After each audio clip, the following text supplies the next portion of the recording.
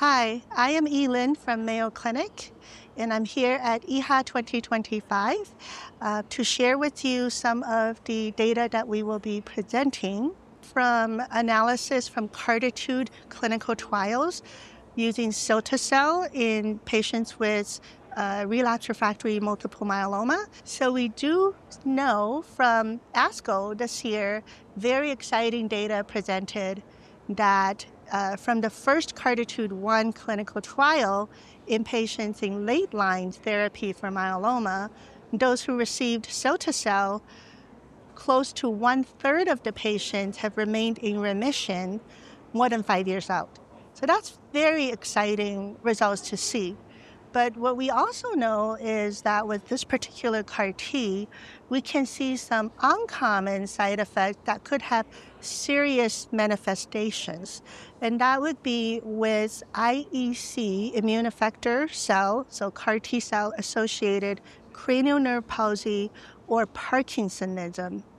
And these typically come on after, close to the end of month 1 after infusion, up to about 6 months being the most common time frame, although months 2, months 3 is where we see the most common presentation. And these are times when patients have returned home and are being followed by their local hematologist oncologist. So it's a side effect that's very important to recognize early for early intervention to potentially reduce the symptoms. So what we wanted to learn is how can we identify the risk factors and are there ways we can reduce the likelihood of this to occur? Now, what we have seen with the earlier study is these can be on average up to 4% of the patients, but just by reducing myeloma disease burden at the time of CAR-T infusion, the risk can go down to 2% or less. So we wanted to identify associated factor to potentially reduce that risk further. And what we have seen across the CARTitude clinical trials, so both CARTitude-1 and CARTitude-4 and 2, which are done in earlier line therapies, the expansion of the lymphocyte count in the first 2 weeks, which correspond to the expansion of CAR-T cells, it's the strongest associated risk factor for developing these neurotoxicities later.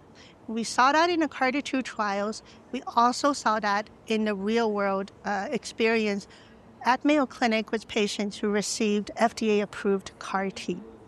So we're hoping to use that information to say, okay, if these are the patients who would be at increased risk, are there things that could be done during that early time period to further reduce the risk factor? So we, in many centers across the U.S., as well as in the clinical trials for Cilta-cel, are currently trying a very short duration course, 3 days or so of steroids, to see if by reducing that expansion of the CAR-T cells at that time, would it help reduce the risk of these late neurotoxicity? So that is something that we'll need to wait and see and hopefully be able to share at upcoming congresses.